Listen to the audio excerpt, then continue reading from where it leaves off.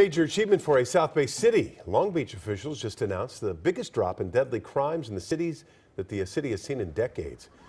The city's mayor says there were 22 murders citywide in 2017 compared to 33 in 2016. That's the lowest rate in almost 50 years. There was also a 42% drop in gang-related homicides. The police chief says it's all thanks to extra gang enforcement, a record low unemployment rate, and a boost in community support for officers. I would also like to thank the men and women of the Long Beach Police Department for their exceptional work they do every day to provide service, save lives, positively impact crime, and continuing building trust within our community. The city says it will release the official numbers through the month of December as soon as everything is updated.